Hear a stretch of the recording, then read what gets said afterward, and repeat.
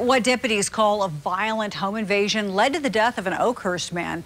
It happened back in 1997, and to this day, no arrests have been made in this case. Tonight, 2 News anchor Sharon Phillips is taking a closer look at the murder of Jose Gonzales in this 2 News Oklahoma cold case. It was a cold and snowy night in January. Jose Gonzales was living in the Oakhurst area across the river from Tulsa. At the time, he was rebuilding a mobile home he rented. The owner was a fellow named Tobias, and he lived just a few blocks away. And the unique thing about this case, there were 2 crimes in 2 jurisdictions. Mr. Tobias lived in Creek County, just 3 or 4 blocks away.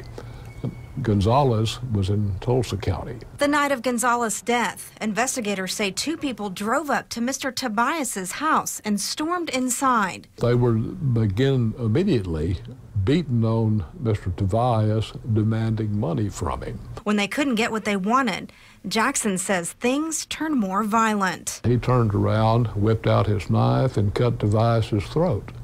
Fortunately, he didn't take care of his knife any better than he took care of his pistol. The 2 robbers left the house and stole Mr. Tobias's pickup and drove over to Mr. Gonzales. Gonzales and his son were staying in a camper on the property while they fixed up the mobile home. Investigators believe 2 men broke into the camper where Jose Gonzales was staying and killed him in front of his 16-year-old son.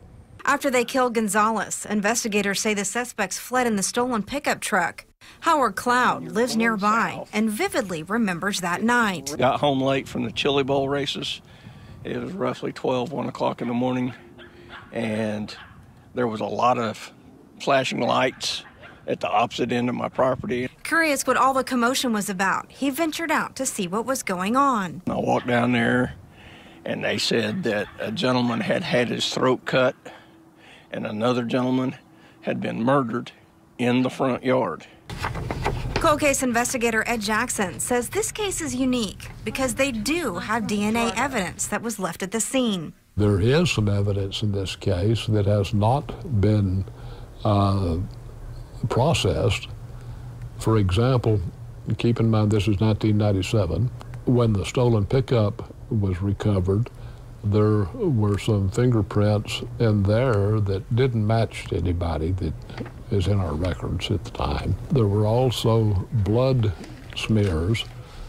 They collected those, but at the time, the sheriff's office couldn't really afford DNA testing. Jackson says he hopes they can get some forensic testing done on this case soon. I hope that we can see this go to prosecution. Time will tell. In Oakhurst, I'm Sharon Phillips, 2 News Oklahoma. If you have any information on the Jose Gonzales case or any other cold case within Tulsa County, you're asked to contact the Tulsa County Sheriff's Office Cold Case Unit. We have a link in the web version of this story.